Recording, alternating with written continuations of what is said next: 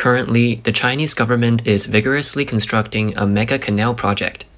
The total investment for this project is 72.7 billion RMB, or 10.2 billion US dollars, with excavation volume about 340 million cubic meters. Amid a weak economy, rising unemployment rates, and a sharp decline in exports, China is experiencing a rapid withdrawal of international capital.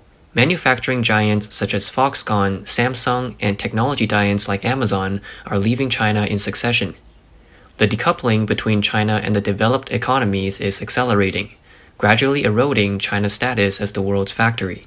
The Chinese Communist Party has proposed a so-called internal circulation and dual circulation, with one crucial method being to expand domestic demand. General Secretary Xi Jinping, at the Economic Work Conference last year, linked expanding domestic demand with investing in major construction projects. This has become a unified narrative amongst Chinese media and officials. In this context, the Chinese government is investing substantial funds into the construction of water projects in an attempt to stimulate economic growth. The mega project highlighted in this video is the Pinglu Canal, located in the Guangxi Zhuang Autonomous Region, with construction officially commencing on August 28, 2022. As of now, the Pinglu Canal project has completed over 11.7 billion RMB in project investment, with plans to reach an investment of 18 billion RMB by 2023, accomplishing an excavation total of more than 100 million cubic meters. China's official reports describe the Pinglu Canal as a landmark project of the new era, a major project for becoming a strong transportation country, and a leading project for the new land-sea pathway in the West region. The Pinglu Canal starts from the Pingtang River estuary in the Xijin Reservoir in Nanning, Guangxi Province, extending to the southwest along the Qinjiang River. Then it reaches Qinzhou Port, where the canal flows into the Gulf of Tonkin in the northwest part of the South China Sea. The total span of the canal is 135 kilometers. According to media reports, the navigation level of the Pinglu Canal is classified as Inland Class 1, which can accommodate 5,000-ton vessels. The canal is designed to have a one-way throughput capacity of 89 million tons per year. The project includes waterway excavation, shipping hubs construction, cross-river facilities along the canal, and supporting projects. It aims to develop shipping primarily, combined with water supply, irrigation, flood prevention, and improvement of the aquatic environment. The project is estimated to cost 72.7 billion RMB in total, with a construction period of 54 months. Official media have stated that once completed, the Pinglu Canal will not only support the development of Guangxi, but will also become the shortest, most economical, and most convenient maritime passage for the southwestern region of China. This route shortens the voyage by approximately 560 kilometers compared to the previous route from Guangzhou Port along the Pearl River. Due to the construction of the Pinglu Canal, the reduction in transportation costs brought about by the diversion of cargo volume from existing channels can exceed 5.2 billion RMB annually. The Pinglu Canal, starting from the water surface of Xijin Reservoir and ending at sea level, has a drop of approximately 65 meters. Over the 135-kilometer canal, the construction of three main hubs, Madao, Qishi, and Yuz, is needed to segment the channel into three steps, allowing ships to traverse the waterway to the sea exit through navigation locks. Each of these three hubs includes the construction of navigation locks, dams, and hydropower stations. On June 30, 2022, the Guangxi Autonomous Region established the Pinglu Canal Group Co. Ltd. with a registered capital of 20 billion RMB.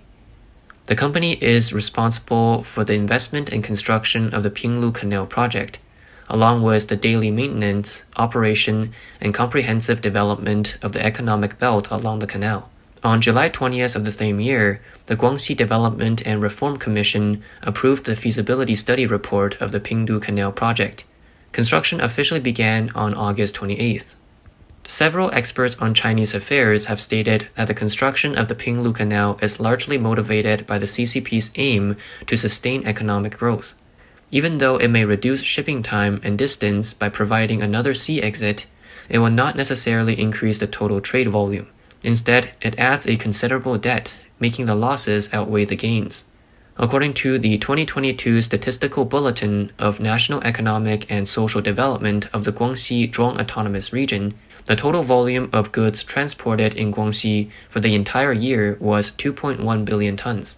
The three major ports of Qinzhou, Beihai, and Fangcheng, along with other smaller ports, handled a total cargo throughput of 568 million tons, of which 169 million tons were foreign trade goods. Guangxi's import volume is a little bit larger than its export volume. The Pinglu Canal's designed annual throughput capacity is 89 million tons, which is estimated to far exceed the actual demand. In Guangxi, where the economy is not very developed and the volume of exported goods is not large, the necessity and potential economic benefits of spending 72.7 billion RMB to carve out the Pinglu Canal to replace the existing Pearl River sea exit are subjects of intense scrutiny among experts. One expert on Chinese affairs, Heng He, stated that while canals have the advantage of low water transportation costs and large load capacity, they often connect water systems at different elevations, requiring ships to pass through navigation locks, which adds time and cost. There are many other transportation methods, and shipping is not always the most effective or economical, especially if the investment is too high. It is simply not worth it. If it's completely government funded, the cost ultimately falls on taxpayers. If it's raised by collecting funds, investors might not recoup their costs, Heng He said. Davy Jun Huang, a Chinese economist based in the US, indicated that about 30% to 35% of China's GDP growth comes from infrastructure investment. Infrastructure is divided into two major sectors: private real estate construction and large-scale infrastructure projects, the latter of which accounts for about 15% of the total GDP. Recently, due to the containment of the pandemic, the Sino-US trade war, tensions between China and Europe, and the recession of consumer markets in Europe and America, the growth of the Chinese economy has been sluggish. As a result, China has increased its infrastructure investment to stimulate economic growth. However, the problem is that most highways, high-speed railways, and airports are almost completely built beyond actual needs. The CCP has now targeted water transportation, preparing to stimulate the economy through investments in this sector. In addition to the Pinglu Canal currently under construction, the Xianggui Canal is also being actively promoted. As shown on the website of the Chinese Ministry of Water Resources, in 2022, the number and scale of major water projects in China reached an all-time high. National water construction investment in 2022 amounted to 1.1 trillion RMB, a 44% increase from 2021, making it the year with the highest completion of water construction investment. Huang believes that this approach has an immediate short-term effect to stimulate the economy. However, in terms of medium to long-term economic development, it is not considered particularly useful. China's infrastructure has been fully improved over the past 2 decades. The entire road network, railway network, and high-speed rail has been accomplished in advance, and canal projects can only provide a short-term stimulus. China's official media claimed that the Pinglu Canal has opened a convenient sea exit for southwestern China, but there are already 3 railway lines connecting to the Gulf of Tonkin port in western regions like Chongqing, Chengdu, and Guangxi, in addition to the existing Yangtze and Pearl River sea exits. Huang believes that the main consideration is to redistribute some of the import and export business originally allocated to Zhuhai, Shenzhen, Guangzhou, and some ports in Fujian to the Gulf of Tonkin. It's essentially just a redistribution of the economic pie under the condition that the total economy remains the same. Wang Weiluo, a water expert based in Germany, said, "China's water investment has been 1 trillion each year for the past 2 years. Without this amount, China's economic growth rate of 4 to 5% would simply not be achievable. However, investing just to maintain economic growth percentages is meaningless. It's better not to invest in projects that do not yield economic benefits." The Chinese Communist Party's strategic document, the Comprehensive Plan for the New Western Land-Sea Corridor, also pointed out another purpose for building the Pinglu Canal is to strengthen economic and trade cooperation within the ASEAN countries. Officials in Guangxi stated that in the future, Nanning Port will become a transshipment port.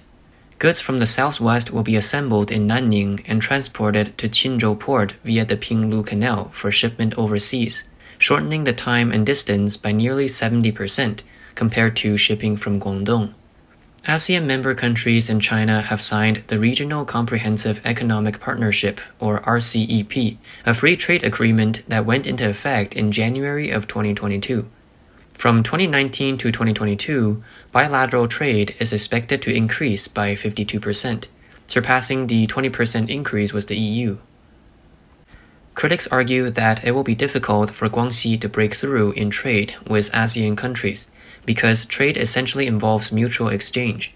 Guangxi appears to have a high degree of overlap with Southeast Asia in most of the products it can independently produce, aside from fruits and a small amount of machinery and processing with supplied materials. Thus, it lacks significant advantages. David Huang believes that the Southwest regions were never big exporting provinces to begin with.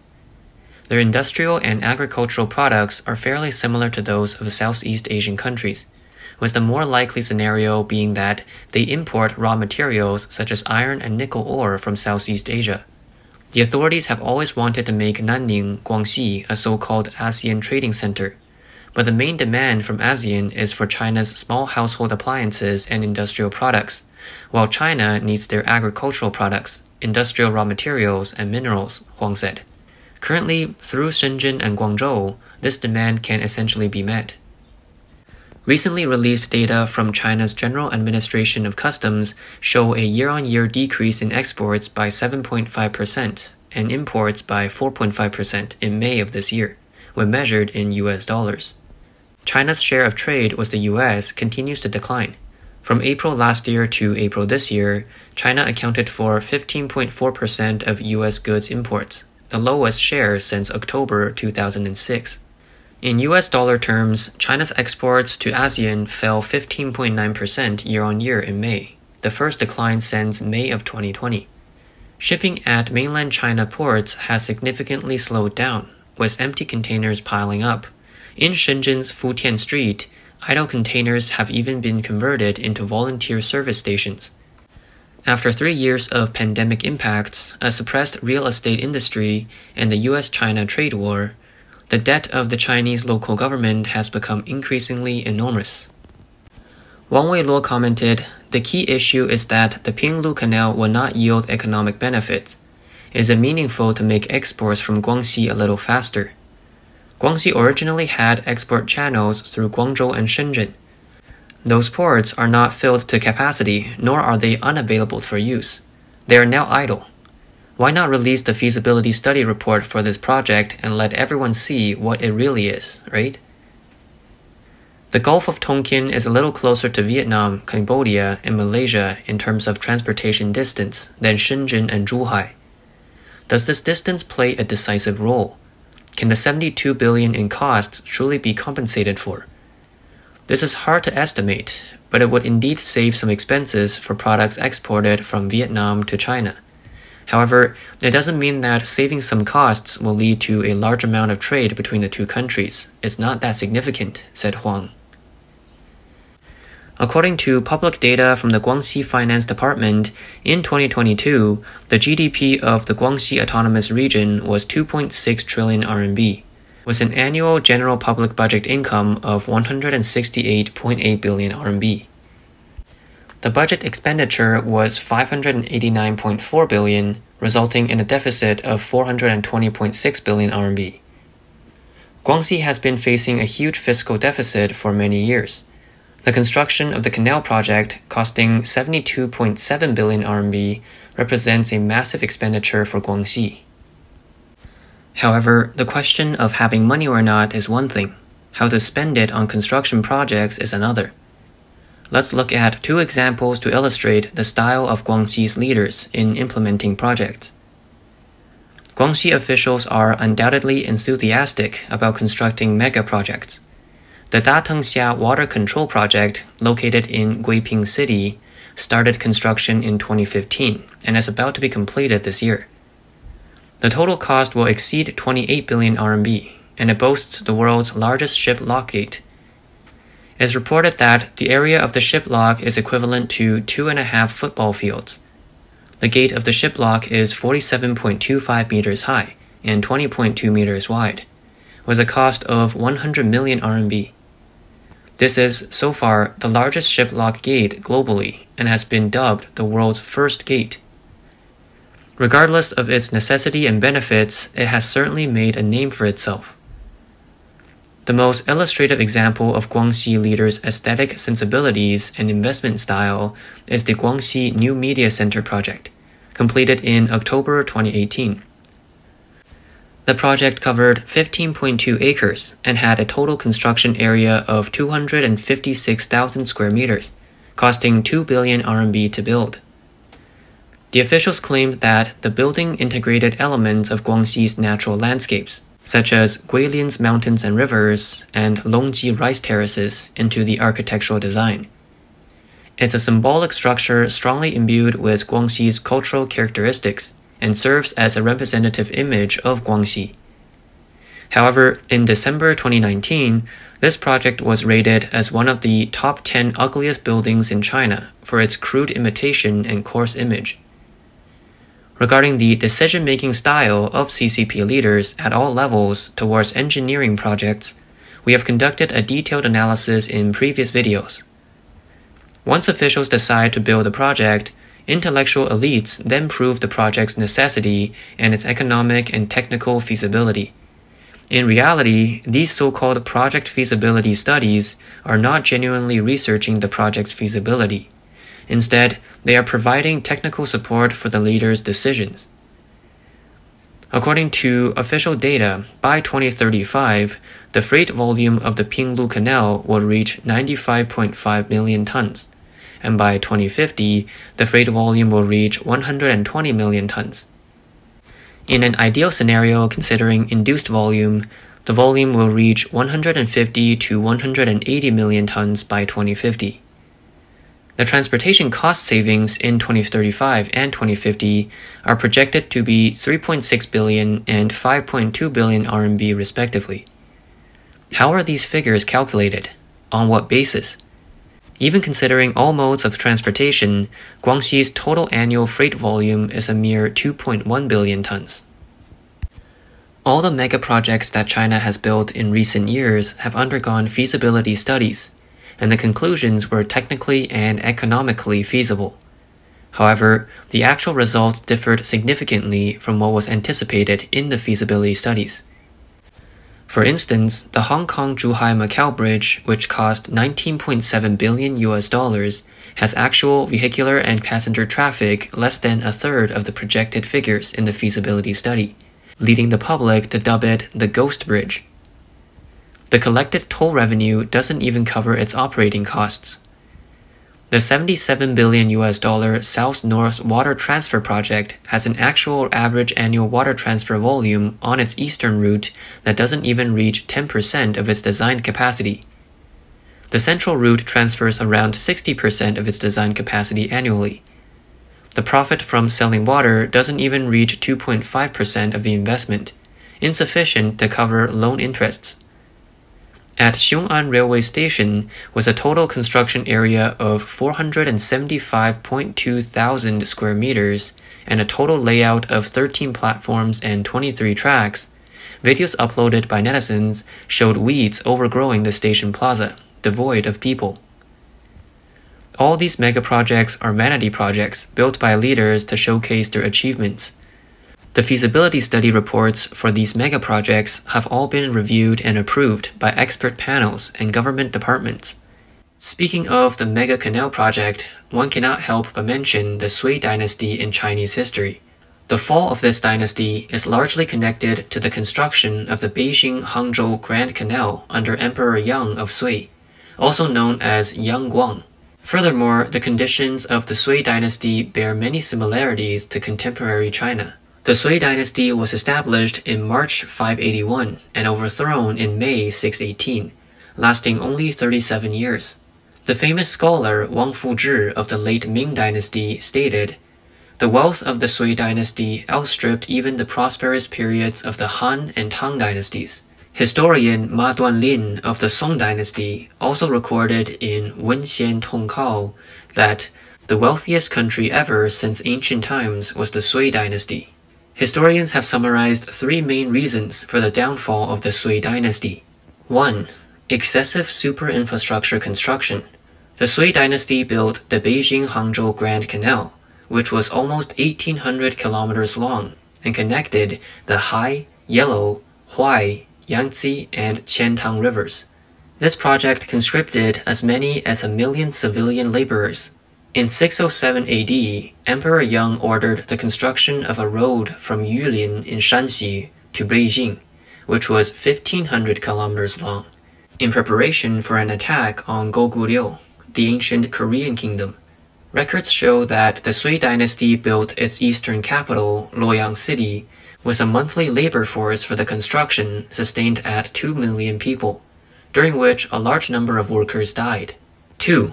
Constant military mobilization and launching of wars. Emperor Yang launched 3 military expeditions against Goguryeo. Each of the first 2 expeditions involved millions of troops, and behind this massive force was the civilian labor required for transporting supplies and the materials consumed. Hundreds of thousands of soldiers lost their lives in Goguryeo. 3. Ostentation and external largesse.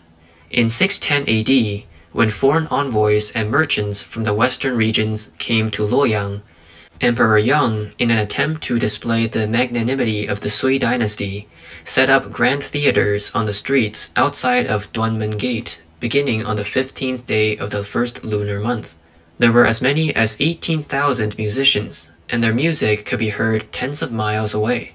The entire venue was brightly lit, and performances continued until the end of the month. When Emperor Yang toured the grasslands to check if the Turks were truly submissive, the entourage accompanying him included not only officials, but also 100,000 horses and 500,000 troops.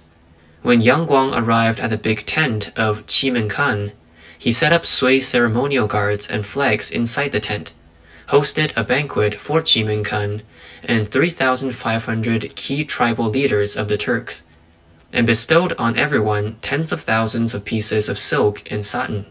These were all at an enormous cost. 4. Extravagance and waste. Emperor Yang of Sui made 3 trips to the southern regions, each time accompanied by an entourage of at least 100,000 and at most 500,000 people. His vessel was a grand dragon boat 200 feet long with 4 decks, exhibiting extreme luxury.